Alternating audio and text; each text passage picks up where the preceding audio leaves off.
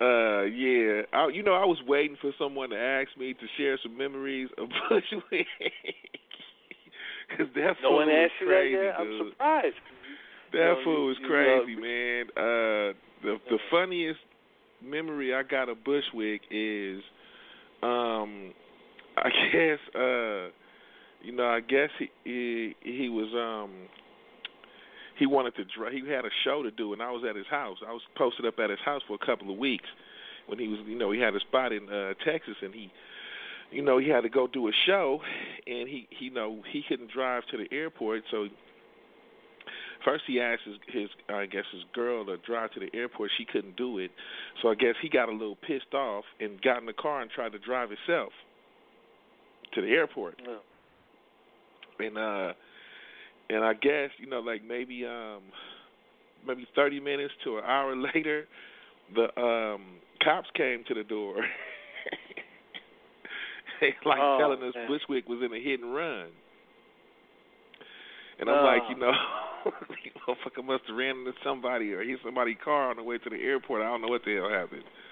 But, we get to the airport, I guess, and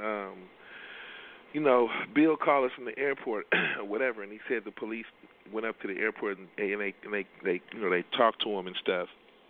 And the first thing he said to him is that, does it look like I can drive?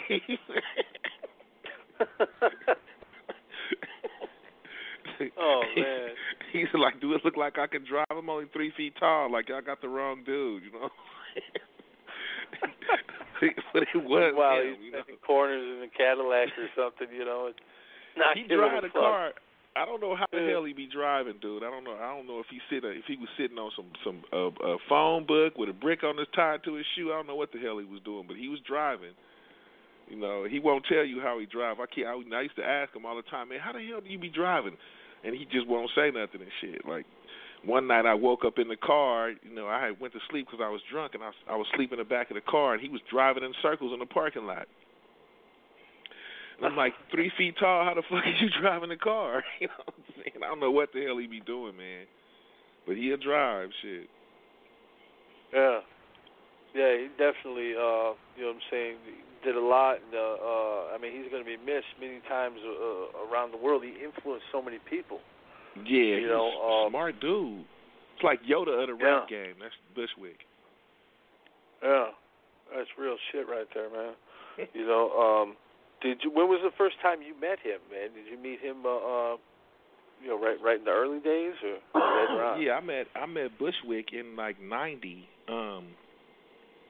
When I was, I think he's a year older than me, and I had my single 187 proof, and I wanted to get some beer to set up around the stage. And I couldn't go buy it. I wasn't old enough to buy the beer, but he was like a year older. He had his, 21. He can go. So we go to the supermarket, man, and we got like 2 baskets full of 40 ounces of Old English. We pushing around the supermarket. We get to the register and we buy all of the 40 ounces. 2 baskets full of Old English 40 ounces, dude, full.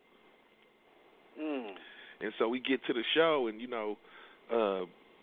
was the day I met him when I came out to Houston to do a show, and we just kicked it off right there like that. I'm like, man, let's go to the store and get 40 ounces and shit. He's like, okay, let's do it. So we go get the 40 ounces and go to the club, and before I performed, he set all of the 40 ounces up around the stage before I performed. And I came out singing 187 proof. We passed out the 40 ounces to everybody in the club, got everybody drunk as hell, and we had a lot of fun. You know what I'm saying? We rocked that shit that night. Yeah. Hell yeah, man. Yeah, that was the day I met him. About. Bushwick Bill, man. Hell yeah.